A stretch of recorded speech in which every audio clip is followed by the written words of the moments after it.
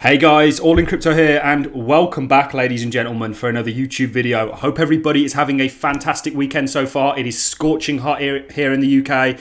Today guys, we've got a lot to get through. We're going to be telling you why Bitcoin and the cryptocurrency market is super bullish, ladies and gentlemen. We have a number of news articles involving Goldman Sachs, Rothschild Investment Corp, JP Morgan, Amazon, Apple, and Binance. We're going to go into some of these. These are just reiterating factors. You know, we have big players. JP Morgan, one of the biggest investment banks in the world, are now offering crypto to not just their institutional customers, but everybody. This is huge, guys. This is a monumental step in the right direction. If they are doing this, they are They work very heavily, I should say, with regulators in the US. So this is a positive sign and gives us a kind of idea of where the crypto space is going. A measly $1.39 trillion, guys. This market is so insignificant and has so much room to grow that I don't want anybody on the other end of these screens to miss out, ladies and gentlemen. And saying that, I am not a financial advisor. Nothing I say or do in this video is financial advice, but let's get straight into it. And where I want to start with you guys is, of course, the Bitcoin chart. There is falling wedges everywhere, ladies and gentlemen, not just in Bitcoin, across the board. Bitcoin being the one that we're paying the most attention to, as we know that Bitcoin is the driver of value in the space. It looks to me like Bitcoin has broke out. We did have a kind of a bull trap here. It was a bit of a fake out. We ended up coming back. We need to watch this very closely because we're not out of the woods yet. Now, there are a number of things you guys know. Certainly, if I quickly switch this to a weekly time frame, we look at the RSI, we're looking for a bottoming out on there. We know it's going to bottom out higher than this point and higher than the previous one, the same way that 2017's bull market saw higher kind of bottoms for the RSI. Now, the one that I'm really watching is the stock RSI, guys, because you have now formed your bullish cross. This is typical of a reversal. You have come back and you've touched this level. You aren't going to go lower than this zero mark for the stock RSI. Every time you've been here, guys, it has been bought up and you have seen a recovery ensue. That bullish cross has now been confirmed. So we are exceptionally bullish on what we're seeing on the charts right now. Let's switch back to the daily. Oh, sorry, that's the 4 hourly. Before we get into some of these juicy news articles. Now you can see Bitcoin has indeed broken out. Now you need to hold not only this 20 EMA, this yellow line running through, but you need to hold this descending resistance. And what I'd quite like to see is a bit more of a run up for coming back, retesting it as support and continuing on. You guys know, and like I say, we've been making sure to continuously tell you this is just a pullback within a bull market and could perhaps offer the biggest opportunity of this year to enter the crypto space. How many of you guys were more than happy to buy Bitcoin up here? The price is down here and you don't want to touch it. Think about why that is. The price short term is really just a distraction. We've done plenty of analysis where we've looked at things like the Amazon stock, Apple, Microsoft back in the dot-com boom, and shown you that they had a boom and bust cycle very similar to what Bitcoin and the rest of the crypto market had back in 2017.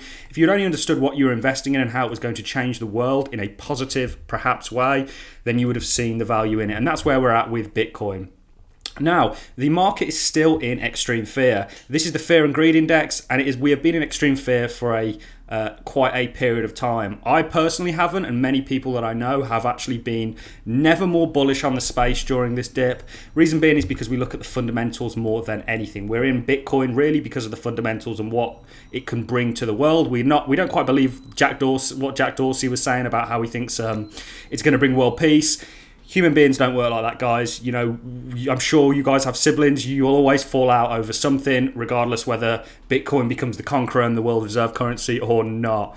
So let's talk about some of these articles, guys. And the one I want to start with, and this is just really reiterating you, because whilst the retail is in extreme fear, look at what the big institutions are doing, ladies and gentlemen.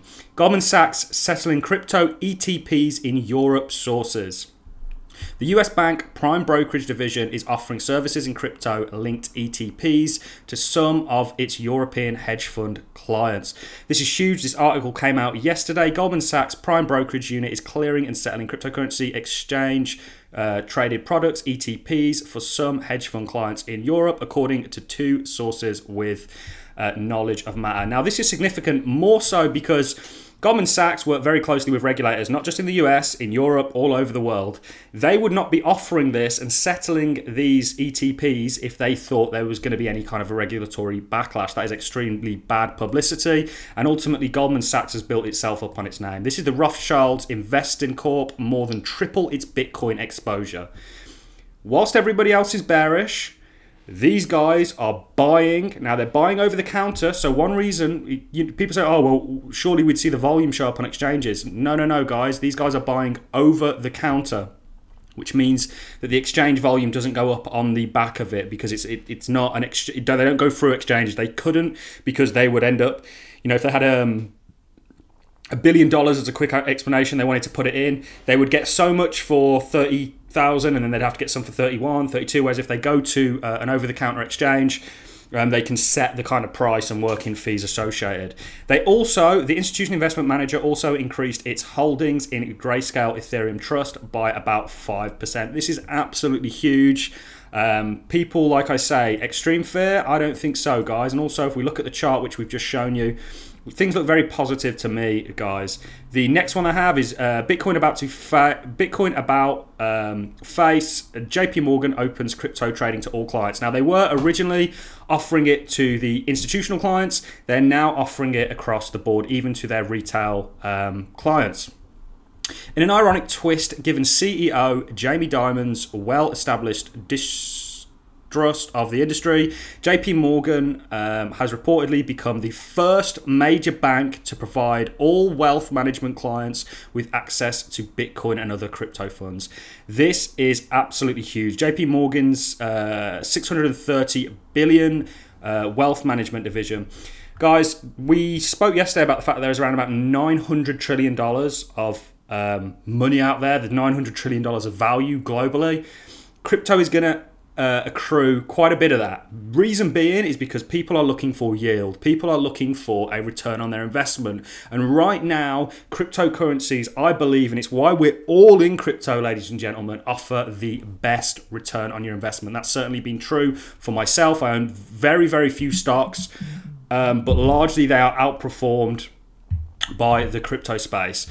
So this is another one, JP Morgan. Now, guys, we want to go on to Amazon is looking to hire digital currency lead. The successful candidate will have to have experience in cryptocurrencies and central bank digital currencies, according to Job.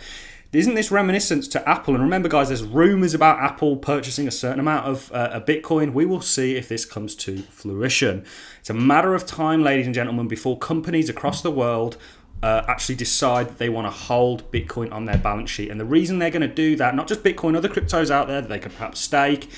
Bitcoin is just going to be the first to be adopted because it's been around for the longest. It's kind of tried and tested, if you will. They're going to hold Bitcoin and other cryptos on their balance sheet for the simple reason, and we played that clip about why everyone should own Bitcoin a couple of videos ago on this channel, because holding cash on your balance sheet just decreases. Elon Musk, even though we're not a big fan of the guy, was talking about how when he's in Europe, he has to essentially pay the bank to hold his money. There's negative interest rates over there. Guys, cash is trash, and this is why Bitcoin and the crypto space is going to win in the long run. And they are not going to get rid of it. They are just going to kind of hijack it. This is also Binance, who are facing, and this is from my UK people out there who are worried about Binance. You have a number of banks, NatWest, Santander, Barclays, all kind of came out and said, we're going to stop you from sending money over there, which is outrageous. They will allow you to buy things that are extremely bad for your health. They allow you to gamble, etc. Yet they want to stop you from doing this. It just really, to me, made me a lot more bullish, because they are losing the battle. And DeFi, which we rarely speak about on this channel, guys, is going to kill the banking sector. As somebody who's heavily involved in DeFi, I have so many, whether that's Aave Compound, Uniswap, whether that's some of the Yieldly on Algorand, whether that's any of the DeFi space that I use, I'm a lot happier with the services they provide, because they give me a lot more yield. They reward me for having wealth, essentially, in the crypto space. And banks just give you the middle finger time and time again. Binance US is eyeing an IPO, says Xiaoping Zhao. I don't know how you properly pronounce his name. I like this guy, even though one thing that I want to point out, next time you go to a McDonald's drive-thru, or you go and you eat at a restaurant and you look down your nose, I'm not talking to the humble people out there, that watch this channel, you look down your nose at that person serving you that Big Mac or the double cheeseburger, just remember they could be the next Xiaoping Sao. This guy started off flipping burgers in McDonald's, ladies and gentlemen. He's one of the richest men in the world today. So remember that, just a little reminder out there for people who think that, you know, it's all right for you. We're all human beings. We're all trying to make a living. We're all trying to hustle and bustle. Crypto is going to give people that leg up, I believe. So do you really think Binance would be doing this if they thought they were going to get closed down by regulators? Absolutely not. Ladies and gentlemen, that is all I have for you really in this video. The chart looks great. It does look like we've broken out. We're calling this a breakout. We absolutely are calling this a breakout. We just need to make sure that we hold these levels of support. You can see on the 4-hourly, guys, this wasn't even really necessarily a breakout. It does look like we have broken out. Ultimately, you guys know my opinion. You know, the crypto space is going to recover. That's largely going to be led by Bitcoin. Take a look at the RSI and the stock RSI, guys. The actual RSI could probably come down a little bit lower, I will say that.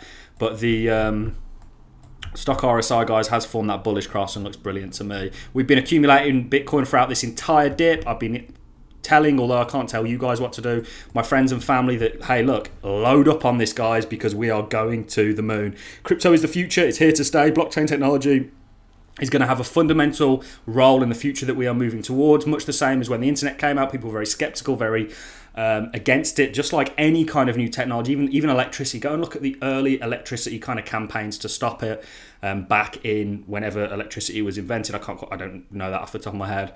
I probably should.